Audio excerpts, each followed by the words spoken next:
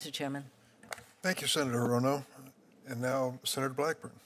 Thank you, Mr. Chairman, and congratulations to each of you on your nomination. Judge Alicon, I want to come to you.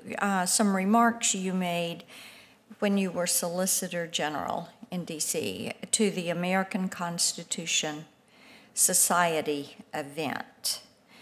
And you said, and I'm going to quote you through this, that it was in your job you try to carry out and live some of the values of ACS.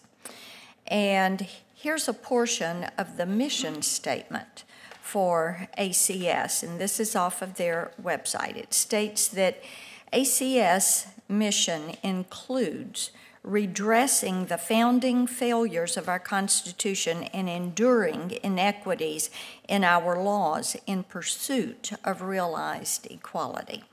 So, in your role as both an advocate and now as a judge, do you subscribe to that part of the mission statement, and what do you see as the enduring inequities in the laws that need to be redressed?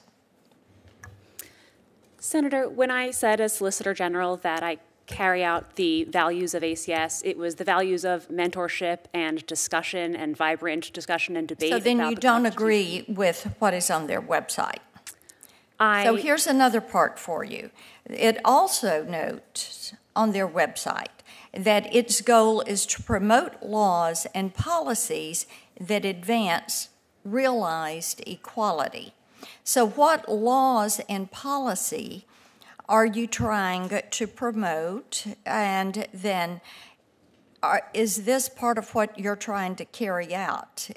Is it activism as a judge that you're seeking? So as a federal judge, what would that look like if you're trying to live this out, if you're trying to carry it out, if you're trying to change those laws?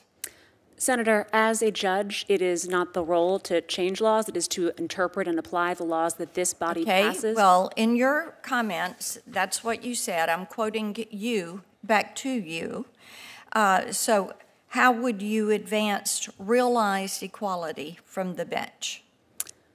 Senator, in my current role, I take the law and I apply it to the facts and cases before me. That is what I would do if I were fortunate enough to be confirmed. Okay, so how would you fulfill your duty to neutrally apply the law of people that are coming before you? So describe to me your method of statutory or constitutional interpretation. How would you carry that out?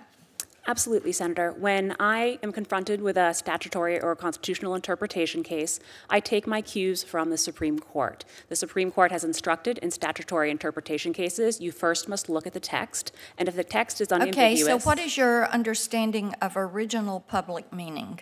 My understanding of original public meaning is that it is a tool of constitutional interpretation that the Supreme Court has used in interpreting the Second Amendment and the Confrontation Clause, and I would faithfully apply the Supreme Court's mechanisms for interpreting. Original public meaning seeks an understanding of the statute as it would have been understood by the general public at the time of passage. Okay, let me move on with you for something else.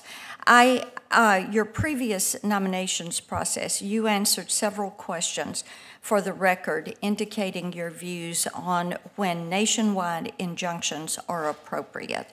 So can you point to any provision of the Constitution or federal law that expressly permits a single district judge to grant relief that is binding on the entire nation? Give me one. The All Writs Act and Rule 65 and judicial precedents do not foreclose a district judge from entering relief that is beyond the geographical boundaries, but it should be, and as an all-injunctive relief, sparingly used because it's a drastic remedy. But it is appropriate that neither the Constitution nor any federal statute explicitly authorizes district judges to issue nationwide injunctions. Isn't that correct? It is an equitable remedy that has not been foreclosed. Isn't that correct? Yes or no? It is correct that there is no law one way That or is another. accurate. That is correct. Thank you. I appreciate the time. Senator Hawley? Thank you.